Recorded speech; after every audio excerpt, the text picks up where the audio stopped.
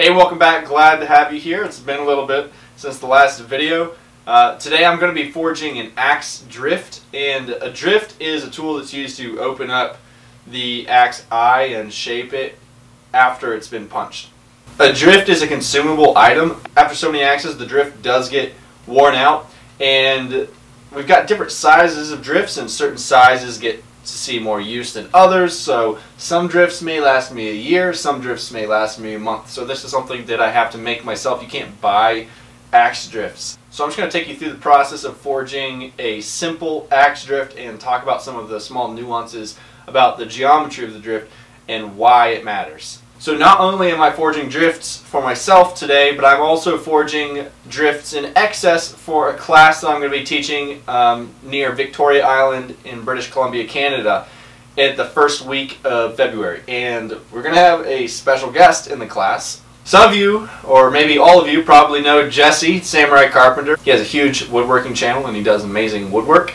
He is going to be in my axe making class in Canada at the 1st of February. So that's going to be a lot of fun with him. I am making these drifts for that class. And after the class, I will be heading over to his place, and we have some plans to do a video, which will be fun. So hopefully that will happen, and you can look out for that in the future. Let's go ahead and get started forging axe drifts.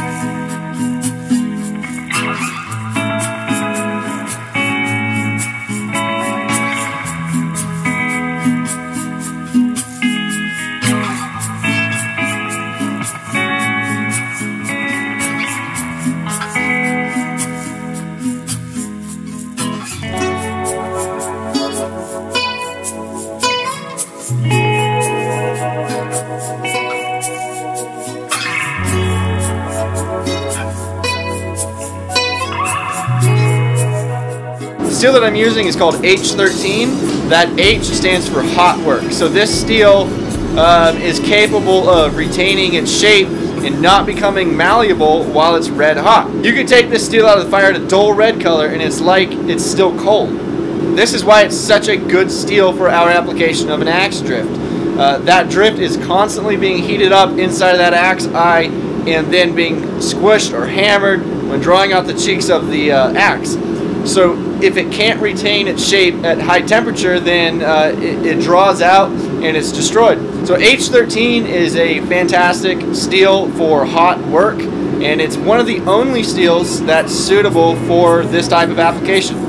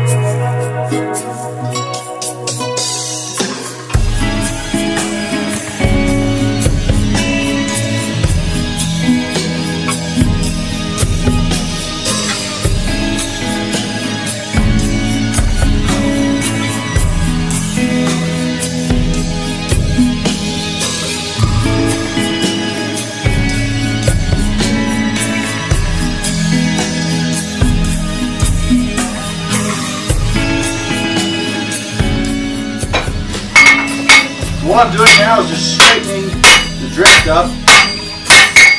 Very little handwork that's done to this because the steel is so hard while it's red hot.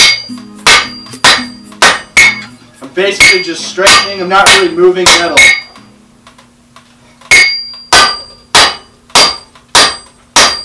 This forging will also look really rough compared to other forgings that I do, just because it's so difficult to forge this material. and I really want to get the exact shape that I need on the grinder.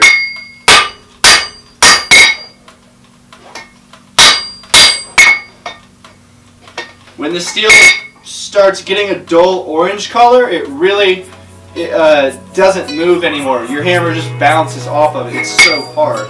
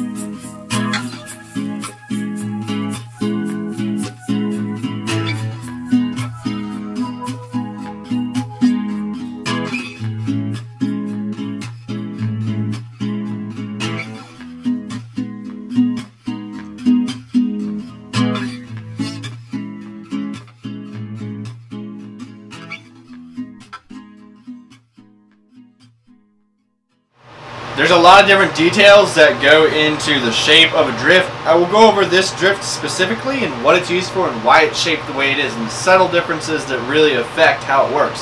So this drift is a starter and a final drift depending on the type of axe that I'm making.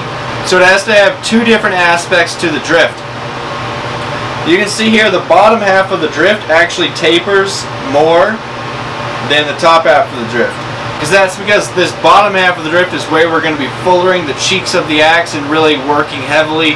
Whereas on the top half of the drift here, there's very slight taper. If I move my hand, you can see that from here to here, it really tapers. From here to here, there's not much change in width. The reason for that is that this is our final size on the axe. We don't want our axe eye to taper in this direction on its final resting place. However, when we're doing cheeks of the axe eye, we want to make sure that this drift comes out really easily, and the drift comes out easier if it's tapered.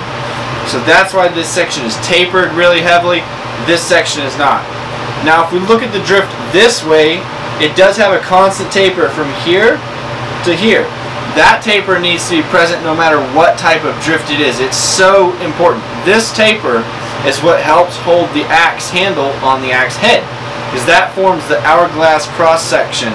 Now these tapers change on drift to drift depending on, like I said, what type of drift, what the drift is meant for, what type of axe, etc. So if you are doing drifts in different stages, then the smallest section of this drift has to be the widest section of the previous drift, or the widest section of this drift has to accommodate the smallest section of the next drift, if that makes sense. So each drift moves up.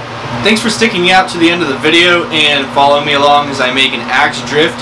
It seems like it's such a simple tool, and it is, but there's a few small nuances that really make the drift work well, and it gives you a good end product in an axe, and that is super important. I wanted to end by sharing that my book, Forged, did publish. This came out right after Christmas, and so far it's been a huge success. Hundreds and hundreds of copies have already sold to over a dozen different countries worldwide, and it's been great to see reviews that have been coming in, get all the feedback, you know, from people that it's been helping. My goal for this book is to just impact and help as many blacksmiths across the world as it can. It's a book mainly for beginners. It goes over a lot of things that are in other basic blacksmithing books, but the second half of the book really sets it apart from others. It talks about things that just really aren't talked about in other blacksmithing books. My philosophy is on getting started, how to start smart, efficiently and effectively. You know, what you should, what you shouldn't do in terms of buying, making, just all the decisions that go into becoming a blacksmith and starting a shop, teaching yourself. It's all in this book on Amazon. If you just Google the Forged, A Guide to Becoming a Blacksmith on Amazon, you can get that for under $20. So go check that out. Appreciate it, and I will catch you on the next video.